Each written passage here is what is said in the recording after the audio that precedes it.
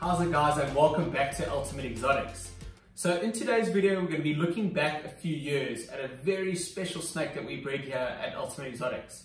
Now this snake that hatched out, it's a once in a lifetime snake, and we couldn't believe our eyes when we saw it.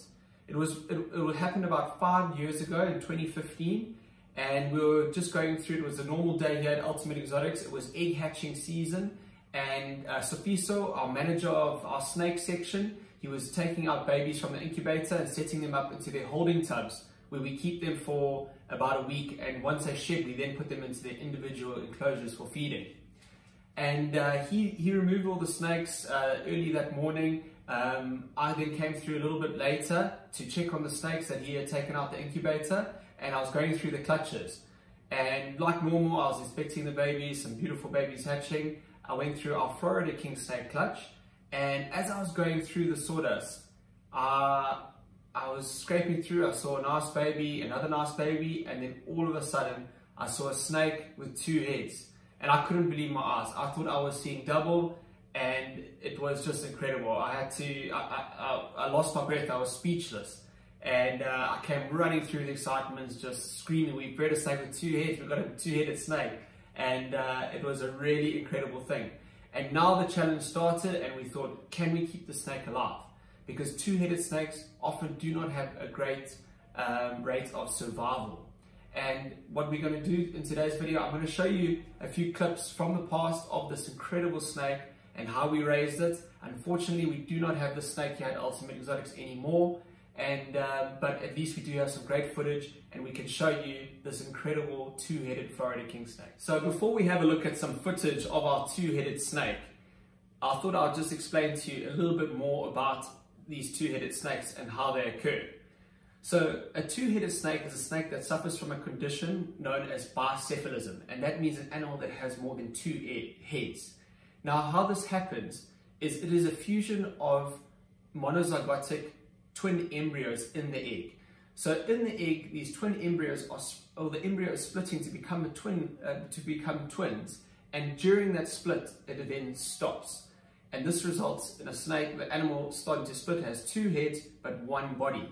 Now, what makes a 2-headed snake so rare is that often the split doesn't happen in the right place, which means that the animal cannot survive. So sometimes the split happens too far up, so the head is deformed and split badly, or too far down. So a lot of 2-headed snakes do not survive. And that's what makes a 2-headed snake that can live and eat and live a normal life so rare, because the split has to happen in a perfect place, and that is what happened with our Florida Kingsnake.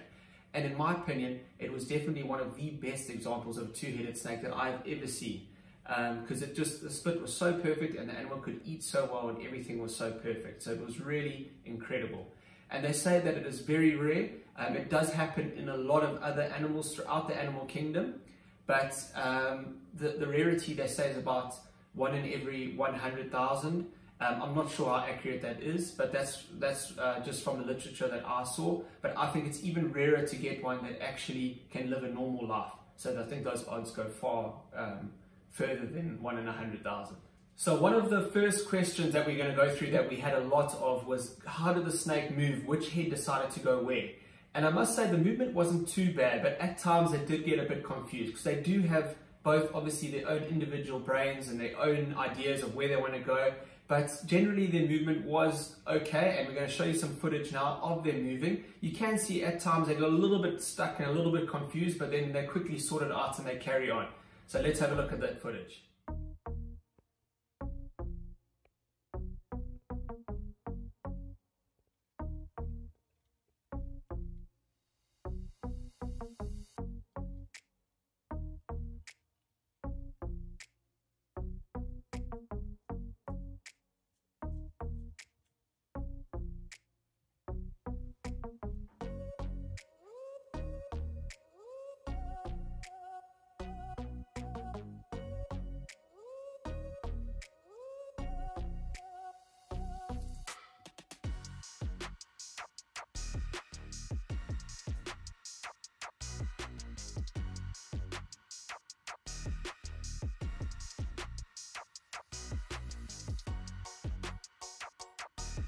So once we discovered our two-headed kingsnake, we had to decide what are we going to call our girls, because we probed it and it was a girl snake with two heads. So we had to get a name for our two girls.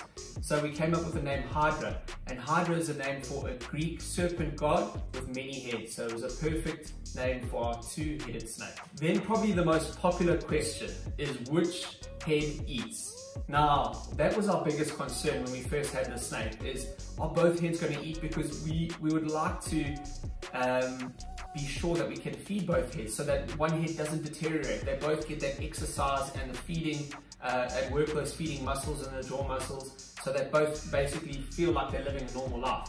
One of the most obviously important things that we wanted to make sure is we gave them a small prey size, because they were getting 2 meals at a time. We didn't want it to grow too fast, and we didn't want to cause any unnecessary harm on the snake when they're trying to swallow their prey items. So we always gave them meal size that were smaller than what the actual snake could handle.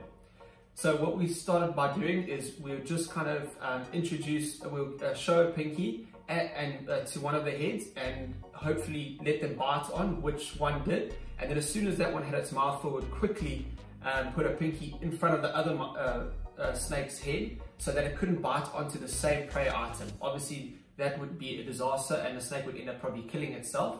So the key thing that we needed to do was make sure both mouths were full and had a meal in them at all times. And they were swallowing pretty much at the same rate. Now obviously everyone was wondering what happens when it gets to the joining part, the stingle part. And most of the time the snake that took the pinky first would often get that fuzzy down or pinky down first, and then the other one would follow. We never really saw them got stuck, and one would always kind of work its way down before the other, and we never had any issues. So let's have a look at some footage of our two-headed snake eating.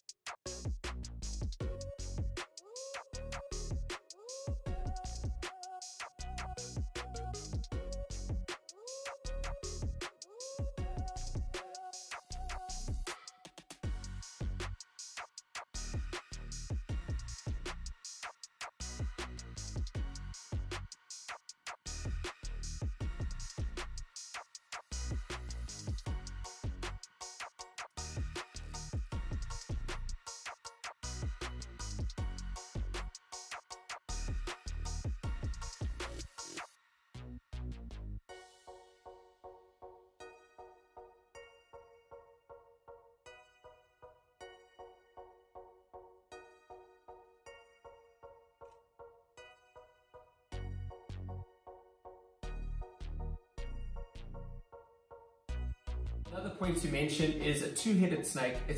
Like we mentioned, it's a very rare thing. It's a once-off random thing that happens and occurs in nature.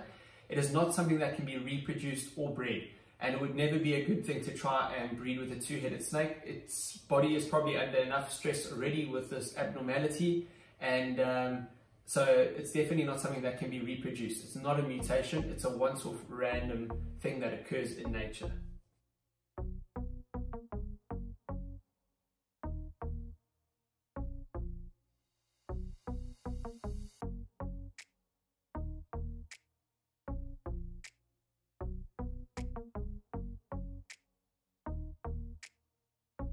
Alright guys, I hope you enjoyed seeing that footage of our beautiful two-headed Florida Kingsnake that we bred here at Ultimate Exotics. It was such a privilege to be able to work with that snake, and we are so lucky to have bred it here.